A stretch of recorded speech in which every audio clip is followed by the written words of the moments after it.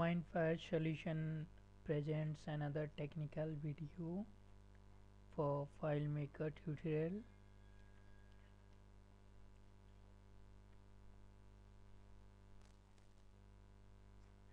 Welcome to another FileMaker technical video.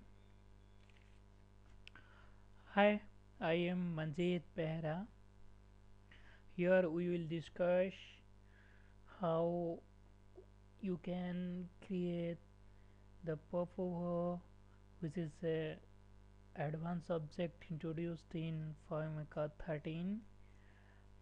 I will explain you how you can create Popover, how design FileMaker Popover, and the different types of Popover that you can create using this FileMaker 13.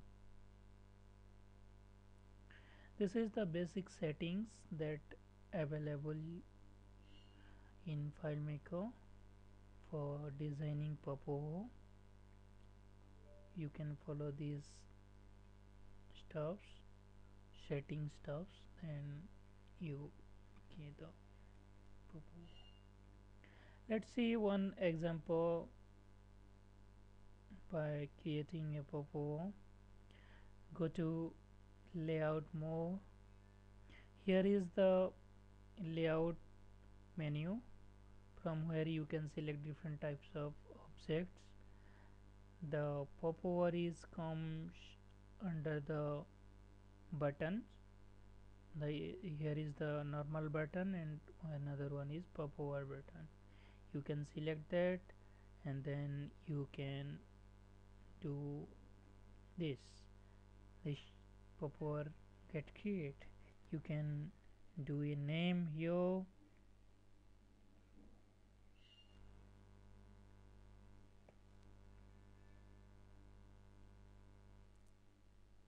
pop title. This is to show over here. If you click this, the title will appear here. You can give a name to the Popover button, shape pop button, right? And this is the title you given here, or you can edit it. You can give a calculation by selecting some fields and do whatever you want to put calculation. This is how you can name, or if you click this, then the name will be disappear from here. And to resize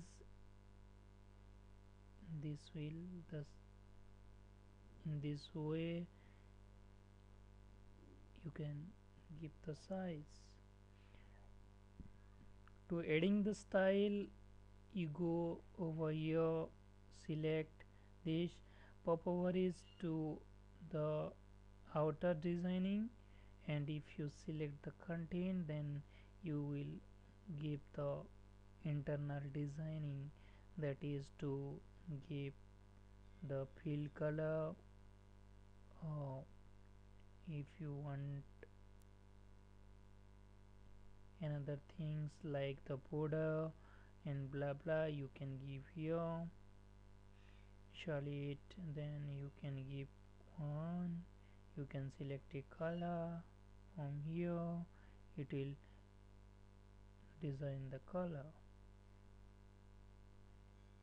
And this is all about the title. If you in designing, if you want to change the pop-up opening, here it is come opening to the right here. If you want to open it to the left, then you just select this one, this will appear over here. When user click on this button, it will open there like this.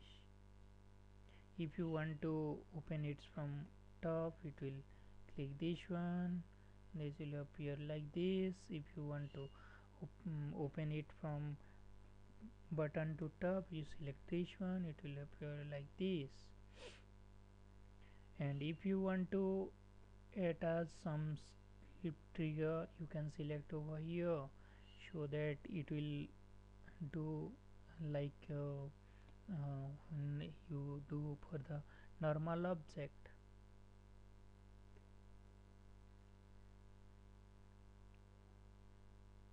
Let's enable this and we'll select this one, then we save it, go to browse. If you click this one, the popover will open here. Let's go for a normal example of popover here. This is a popover which is static one, and there is no more settings, and just a simple setting that I have shown you over there. You click, the popover will open. If you go the style factor, the designing, the title is open here, and this is the right open setting. This is a simple one.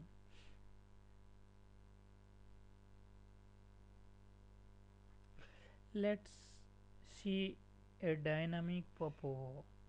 A dynamic popover is that according to the condition you can open the popover, that there is no any special setting available. For do that, you can write some scripting to open the popover according to your choice. Here the conditional field is here. If you put 2, it will open the second popover like this. If you put 1, it will open the first popover. The first popover.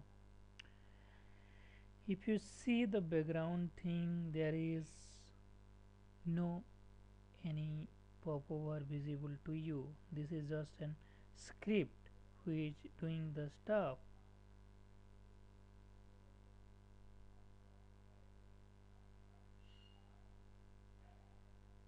This is the script to show you the popover.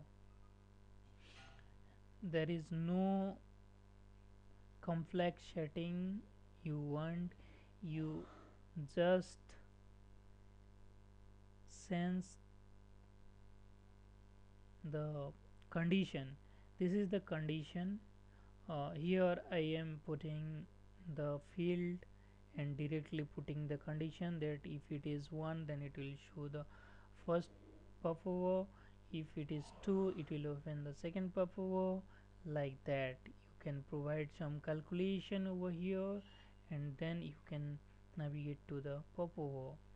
And to open a popover, you need to set go to object script step and the object name of the popover, and this is to enable the object popover object. Always I have used the condition for the, if you see here I have put the condition that popover 2 will appear if it's enabled by the script.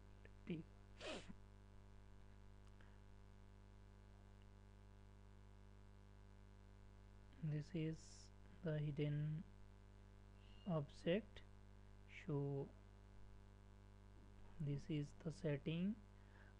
If you see the name of the popover is given here, don't confuse that the popover object name will be given here, nothing like that.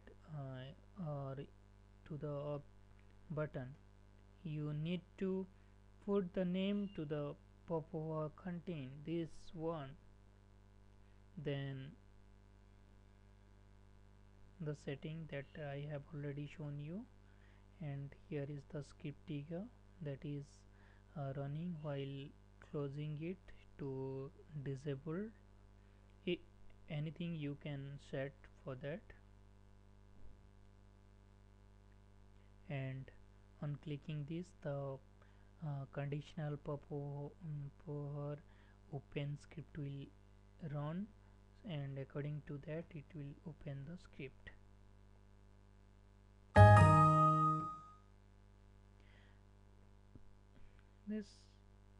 This is the settings. Okay,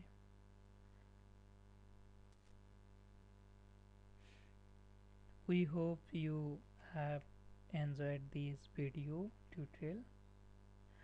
For more you can visit us. Our contact is here, Mindfire Solutions, and you can follow us on different network. Thank you. To get the solution file, you can go to the link this, and you can download the example file, and you can follow the settings that are available there. Thank you once again. Visit us. We will brings you more. Thank you.